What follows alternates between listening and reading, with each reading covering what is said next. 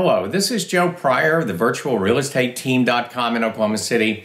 When we talk to investors and we talk about the quality of the investment property that they're buying, we use metrics. We use a spreadsheet because, as I've talked about in the past, we want to look at the capitalization rate. In other words, your total return on the total money out of pocket. We look at cash on cash, and cash on cash is how much of the money that I invested in down payment and closing cost am I getting back every year? And then third, internal rate of return, which gives us a 7-year or a 10-year run, percentage-wise, of what are you making on your money. But from now on in our spreadsheets, we're adding a fourth metric to make sure that whatever you're buying is not just a good buy, it's a good investment.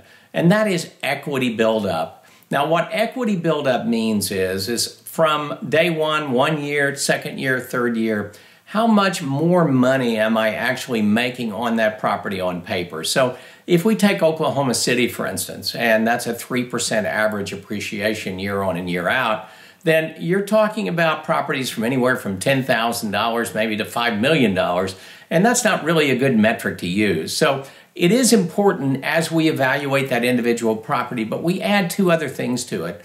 Number one, if you are using a 30-year Fannie Mae loan, you're paying down principal every month that a payment comes in. You have that investor, or excuse me, that tenant that's paying for your mortgage, and you're making positive cash flow and principal is being reduced. So that adds equity to the property. Now, there's another important thing that we do, and that is, are we really making a good buy for you?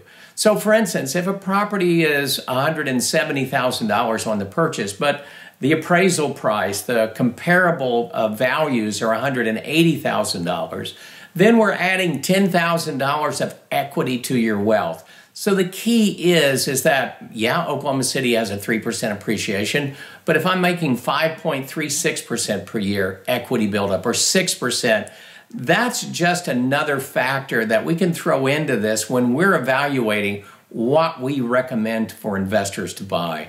We want you to know that we are extremely careful about how we recommend things. You know, because a good buy on a house is not necessarily a good investment. Obviously, we've got to use rents. We've got to use vacancy rate. We have to use repairs that you possibly make on the house. All of that is in there. The more data that we can accumulate, the more analysis that we can do, the better buy you're going to have. And that's what we care about more than anything else.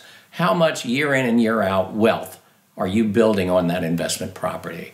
This is Joe Pryor of the virtualrealestateteam.com in Oklahoma City, where we deliver traditional real estate values at the speed of technology.